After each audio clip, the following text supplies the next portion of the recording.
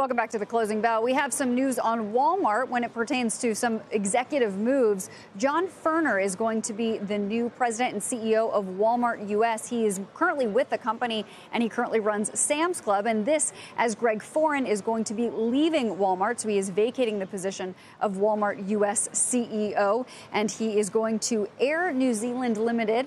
Greg Foran is originally from New Zealand, so perhaps this move makes a bit of sense for him to go back home. But he's been running Walmart stores since August of 2014, and they've really had a nice run under Greg Foran's leadership. He fixed a lot of sort of basic fundamentals when it came to cleaning up the stores, making sure the employees had what they needed, both for their lives as far as benefits, but also the tools in stores to better help customers. So he's really done a lot for that company. As he moves on to Air New Zealand Limited, and we have John Furner moving over from Sam's Club, who's been with Walmart or the company as a whole, at least for 25 years, Mike. And when you look at shares of Walmart, they've had a nice run, but it's kind of been steady as she goes for some time now. I was going to say, yeah, so both you can say somebody has done a good job, and it's not anything to worry about that they're leaving, but also that the company itself seems to have strategically been in the right place. It's not as if one person is going to change that story. Foran saying as well he couldn't pass up the opportunity to lead an iconic Kiwi brand